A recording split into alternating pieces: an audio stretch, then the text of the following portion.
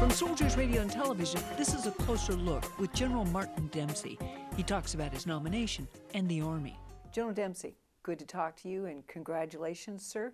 You've been nominated to be the chairman of the Joint Chiefs of Staff. It's quite an honor. It feels exactly as you described it. It's a great honor. It's a daunting task, as you might expect. I mean, the challenges of the next decade feel as though they will be every bit as challenging, and maybe more, as they were in the first decade of this century. But I come to the job with a lot of teammates who I'm going to count on to help me see my way through this. And that's, of course, the combatant commanders, most of whom I've worked with, as well as the Joint Chiefs, who are a terrific group. And so I'm humbled, I'm a little daunted, but I am feeling kind of that same sense of confidence you might feel like before a big basketball game, you know. Sir, I've heard you speak to soldiers about three main elements: trust, fitness, and discipline. That's right. So let's break it down. Trust. What's your definition of trust? Trust is a relationship, and I would rather provide you an image. It's of a squad leader in Afghanistan. He's on the radio. He's clearly in duress. You know, you can see courage and fear. You can see confidence and uncertainty. He's on the radio. A soldier is protecting his flank, and on his hand is a wedding band. So why is that my image of trust? Well, that squad leader is out there, you know, more or less by himself in places that, you know, 25 years ago you'd never find a squad leader by himself. He's got somebody protecting his flank. He couldn't be on the radio doing what he's doing unless that other soldier was protecting his flank. There's a trust relationship that exists between them. And that trust relationship means that he trusts and has confidence in that soldier to do his job so he can do his. Built up over time. The squad leader's on the radio. He's calling for some help. I don't know what it is. I don't know. It could be a medevac. It could be indirect fire from artillery. It could be a joint, you know, it could be an F-15, F-16, A-10, or a Predator. But what does he do? He trusts that if he makes that call, someone will deliver. By the way, that is unique in the world. This trust relationship I'm talking about it exists in all armies. It has to. It's the foundation.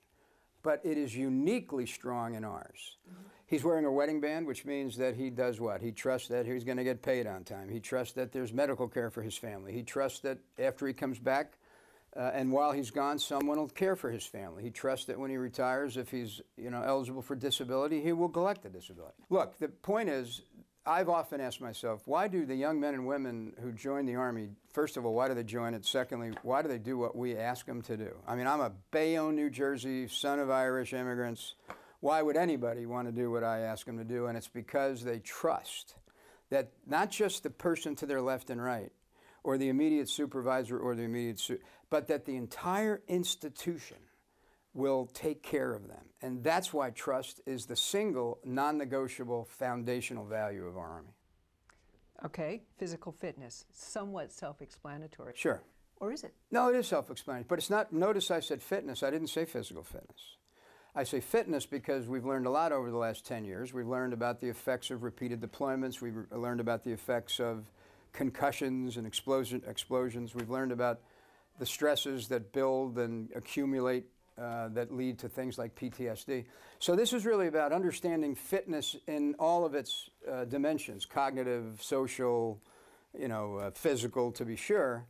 But I want to learn what have we done to this force of ours and what needs to be done. So fitness is a term with a little broader definition than just physical. And discipline, your definition, please. Well, my definition of discipline is that these young men and women have to be capable, willing, and do what's right even when nobody's watching. And I would suggest that there are echelons of disciplinary issues. The most fundamental is, you know, literally the discipline of an individual. But then there's institutional discipline, the discipline with properties, command supply discipline, discipline of training, you know, training management. And look, here's what I've said to us, because I'm part of this. What I've said to us is, if ever we're asked to do anything in the future, whatever it is, you know, another conflict, a humanitarian relief operation, a mass atrocity response, a natural disaster, whatever it is, when I call you to tell you you've got to take your unit to New Orleans to do flood disaster mitigation, you can requisition whatever you need. If you need tents, I'll get you tents. You need canteens, I'll get you canteens. You know, if you need more rifles, I'll get you more rifles or shovels. vehicles. You can requisition that. You can't requisition, when the moment comes, trust, discipline, and fitness.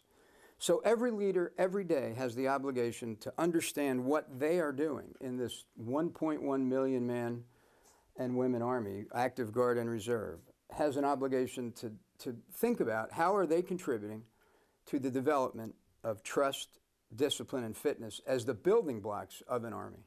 General Dempsey, thank you again for your time, and once again, sir, congratulations. Thank you very much. From Soldiers Radio and Television, that's The Closer Look.